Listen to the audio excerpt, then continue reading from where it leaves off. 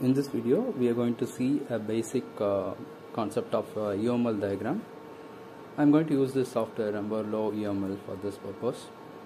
So there is a class diagram, so we are going to discuss only about this entity relationship. So I am going to create a new entity there by right clicking the entity relation model, and I am going to create a new entity, and I am going to the properties of new entity. I am going to give a name for the entity. Let me say book. So I'm going to create attributes for the entity. Entity is nothing but a table, so I'm going to create a new attribute for that. So it is of type int. So I'm going to give the name as book ID. I'm going to set as an auto increment, and I'm going to click OK. So I'm going to create another entity, another attribute. Let me say it as a book name. It may be like B name. Can put B name. So for data type, I'm going to choose varchar. Varchar is not there. Okay. So varchar is not there because the data type might be set to another language. So I'm going to change that language. So I simply click OK. Click code. Active language. It is in C++. So the data types are shown related to the C++. Now I'm going to change into MySQL. So now I'm going to right click that entity and clicking the properties again. I'm going to create that book name attribute, B name. Now I can see the varchar there. You know that varchar is going to get the strings. So the length maybe like 50. Now I'm going to click OK. So this is a simple example. So I'm going to create another attribute. Let me say that attribute name is author ID.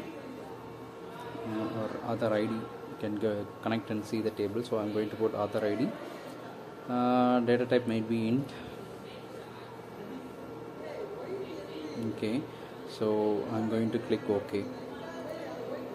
I'm going to click the OK again. Okay.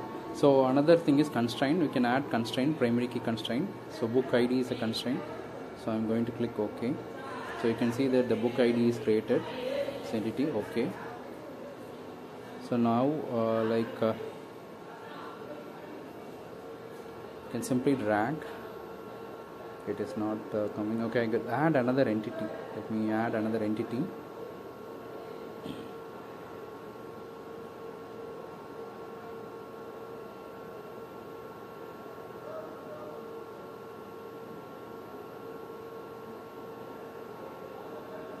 Let me name it as author.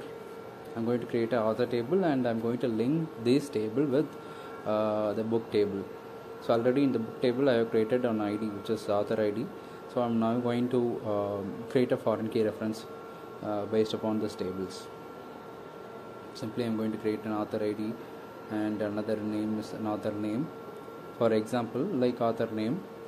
Now I'm going to connect both the tables. That is what we are going to see here. So that let me say 100. Click OK. Okay. So constraint, primary key constraint. I'm going to create that author ID as a constraint here. It is not added. Primary key author ID add. OK. So now there is an constraint in this table, primary key constraint.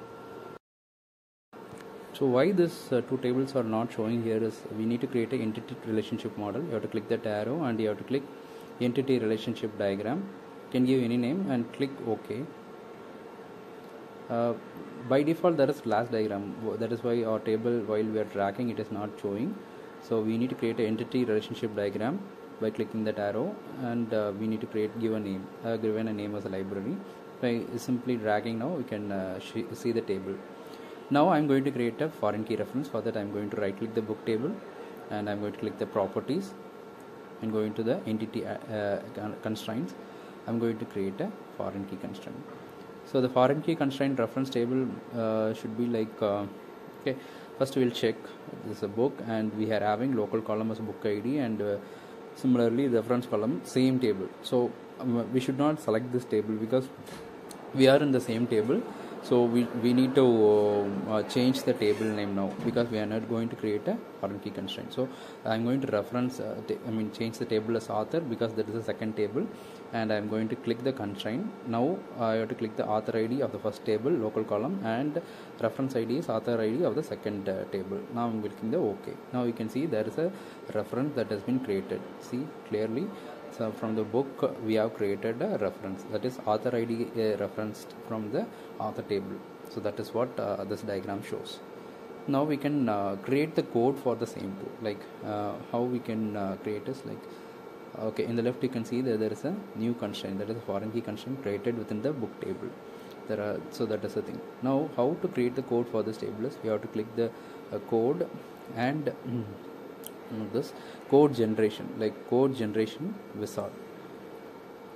You can click the code generation wizard. There is an option for MySQL. You can click next, and you can select both the tables, and you have to click the next. Now you have to generate. By doing this, it will I have already created this. Okay, override. By doing this, it will generate the code for MySQL. You can directly copy the code and you can paste it in MySQL, so the tables will be created in the MySQL.